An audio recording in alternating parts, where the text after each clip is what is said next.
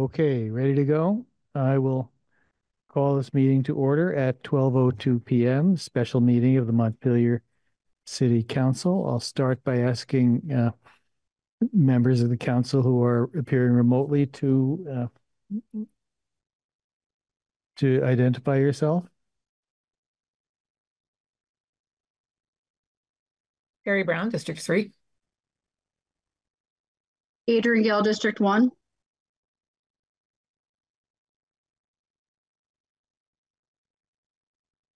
Lauren Hurl, District 1. Okay. And it wasn't Councillor Alfano was indicating he's on the road, may not be able to be here. And we're not seeing Councillor Cohn yet, but I think we can start. I'll call the meeting to order. If there are meeting logistics, just very quickly, anyone joining remotely, please change your name to be your first and last name. Anyone who wishes to address the council must be recognized by the chair. We ask everyone to keep your comments to 3 minutes. And I think that's good for now. Have you all reviewed the agenda, and is there any request to change the agenda? Hearing none, we will proceed with the agenda as published. Is there a motion to approve the consent agenda?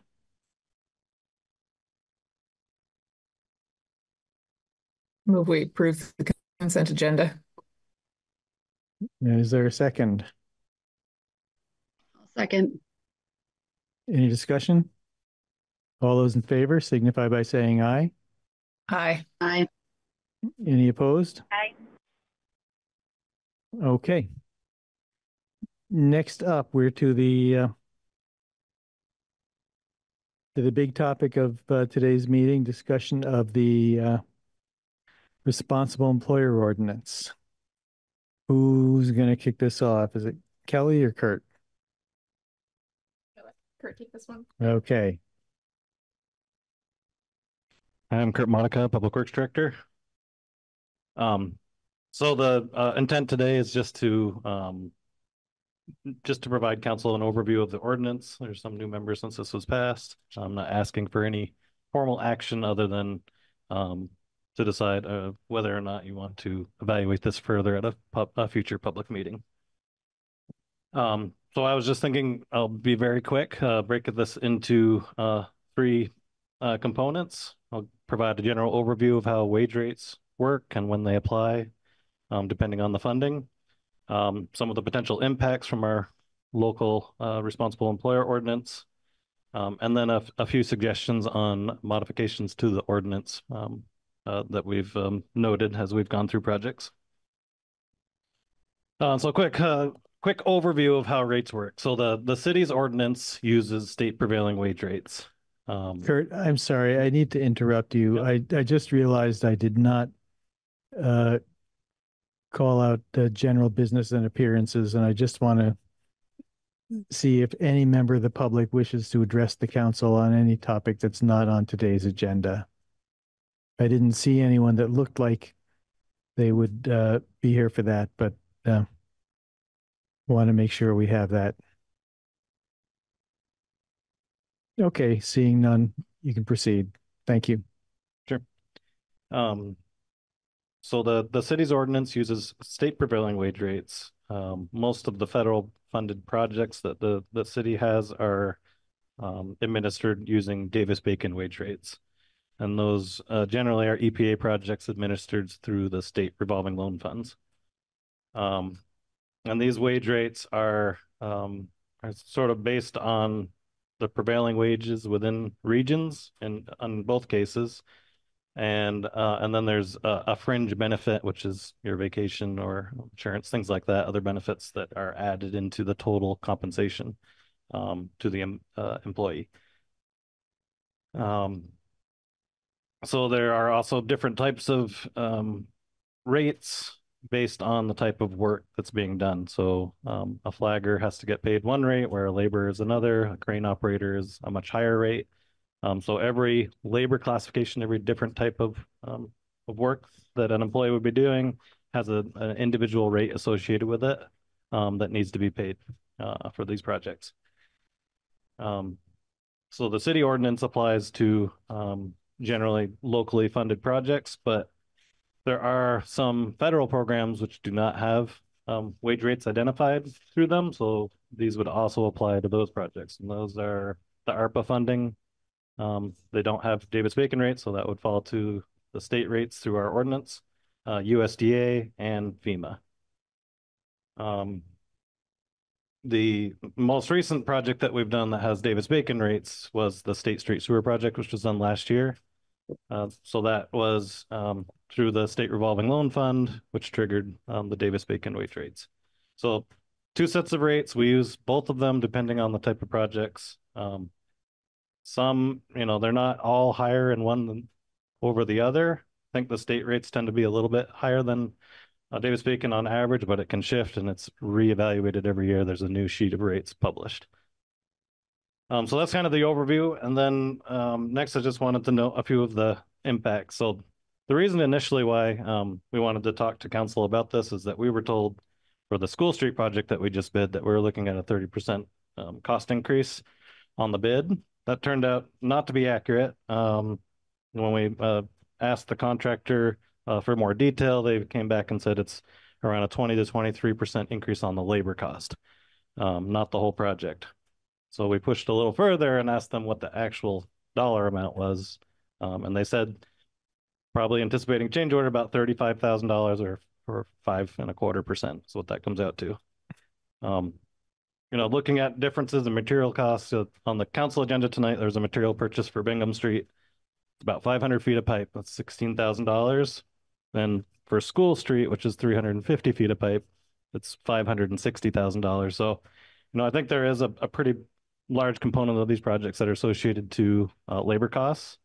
So I think my best estimate is it's around a 10% increase from on the project cost through the ordinance. One of the other impacts that I'm concerned about is that some of the small contractors may not bid on these projects that require wage rates just because they don't have the overhead capacity to implement it. So there's a potential that we are shrinking our pool of contractors bidding. So School Street, we only had 1 bid. Part of that is certainly due to the number of projects that are out and how much funding is available right now, post-flood and ARPA. There's just a lot of work out there, so it's also difficult to get bidders. We have some challenging budgeting to do on the upcoming capital plan. We talked about that today. We're working on a citywide equipment plan. We've got a lot of deferred equipment. The pavement condition is pretty low because we have not been able to fully fund pavement projects. And we did reduce 1 DPW union position this year due to the budget, which prevents us from being able to fully support the capital plan. So we have a difficult capital plan to put together this October. And we have a few pretty major projects that this ordinance will apply to. It's about $23 million between the Water Resource Recovery Facility project, the biosolids dryer, and East State Street. That's a USDA funded project, which does not have wage rates associated with it. So this ordinance would apply to those projects. And looking at sort of the state wage rates, I think building projects have probably a bigger financial impact than pipeline projects like School Street. Is it that because the material is a bigger percentage of pipeline projects? Well, it's more that the rates associated with specialty contractors, electricians, and foreign workers, those are much higher rates than, say, laborers or pipe installers. Okay, gotcha. Yeah, that's why. So that's kind of the just potential impact summary. And then finally, just a few issues that we've noted with the ordinance that we think could be improved. One is it's the way the ordinance is written is that if it's a project over $200,000, that the rates would apply. It's really difficult, especially now in the current climate, to know what the project cost is going to be until we bid it. So there's kind of two ways we could approach that. One is we could base it off the engineer's estimate prior to bidding. Or we can put in language, and this is kind of what we've been doing, but has the risk of causing some confusion, is basically put in the contract that if you bid over 200,000, you comply with the state wage rates. If you don't, then you don't have to. And that's kind of how we've been doing it. But I guess my suggestion would be to base it on the engineer's estimate.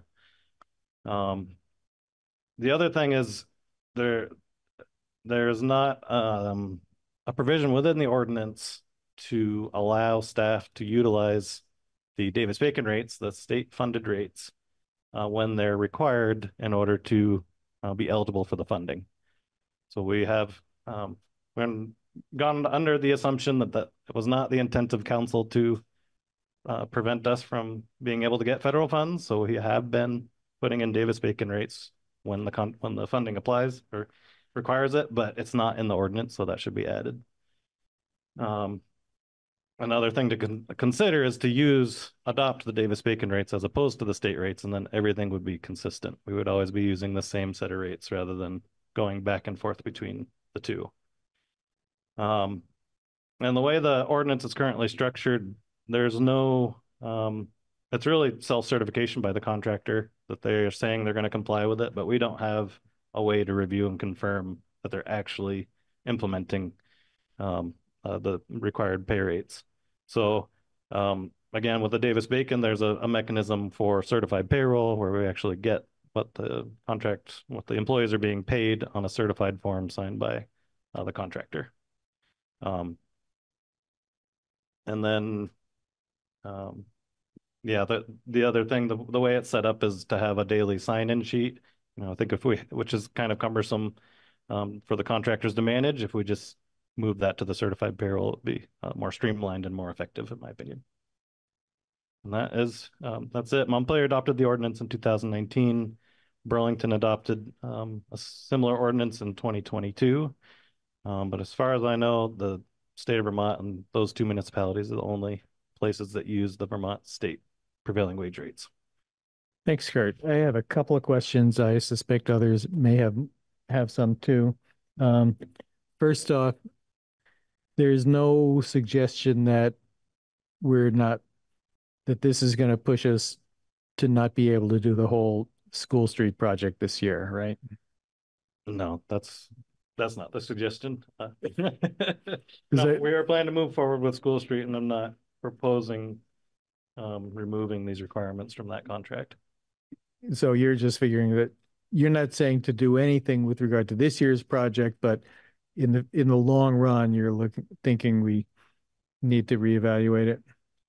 Well, one potential path forward is to waive the ordinance on future bid projects for this construction season until we can correct some of the issues I noted within the ordinance. That's one potential option, but really up to council. Mm-hmm. If we have a contract that we estimate's going to be $1 million, and then there are some overruns or any figure, and there's some overruns, where does the money come from to cover that? Well, it really depends on the project and if it's a enterprise fund, if it's like a water project, then we'll look within operating and see if we can make adjustments to cover the difference. And we will need to do that on School Street to make the numbers work. Mm-hmm. Otherwise, we try to build in contingency funding when we do the estimates so that there is a buffer there. But it's really a case-by-case basis depending on how the project is funded as a whole. Something like the Water Resource Recovery Facility or the East State Street project, those are all bonded. And so. Yeah, there is an opportunity to adjust. So those are bonded, but the loan is actually through USDA because the interest rate is so much better. USDA does have a allowance for amending the loan amount, but we would have to go back probably and revote the bond.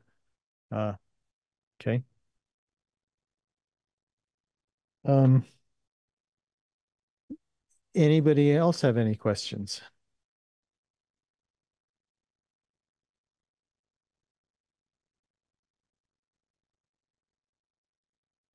Yeah. Because this was all new to me. Didn't realize we even had such an ordinance. So is there a place where the responsible wage index is published? Is it something that's accessible? Yeah, it's online. The state's prevailing. If you type in state prevailing wage rates, Vermont, in Vermont, they'll Okay. come up. I do have a copy here.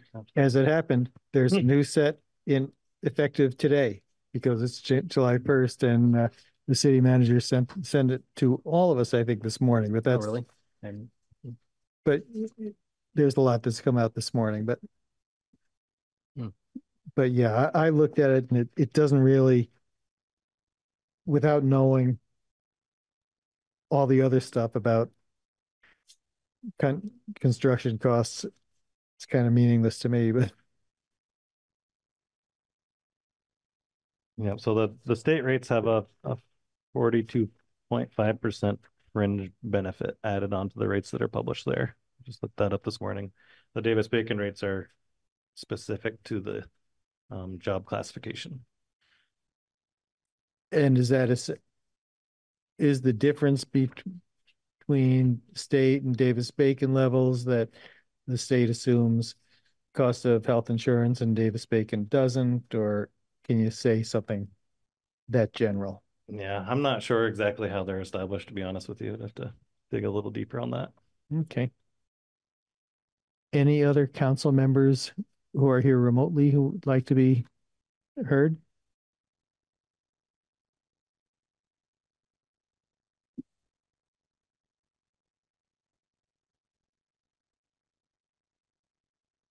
Not seeing any hands raised. So you're not the only proposal that you're asking for today is that we schedule this for a future council meeting. And I'm not talking about the next special council meeting we have next week, but a future council meeting to take a more of a bigger picture look at this. Yeah, I think the question was, is that something council wants to do to hold this at the next regular? I mean, ideally at the next one, if there is interest in potentially waiving this for this construction season. Right, which would be July 17th. Correct. Then the next regular council meeting. Um, Council members, do we have any interest in doing this? I think, uh, Carrie. Hi. Yeah, I'm not interested in waiving this. So, I have no objections to it ending up on the agenda, but I just am not one of the people who would be supporting waiving it. So just want to be on the record with that. Okay. Tim. I do feel we need to study it and at least consider it. So if it's on the agenda, I would be happy. Okay, well, any one council member can put the item on the agenda, so let's figure we'll put it on the agenda for the 17th. It's a really full agenda, right? Yeah, it's already a full agenda, yeah.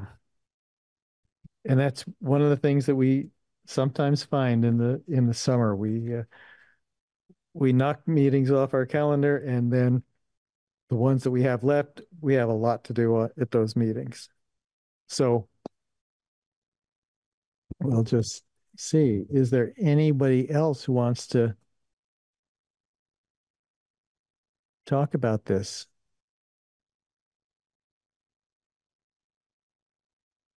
I'm not seeing any other hands. And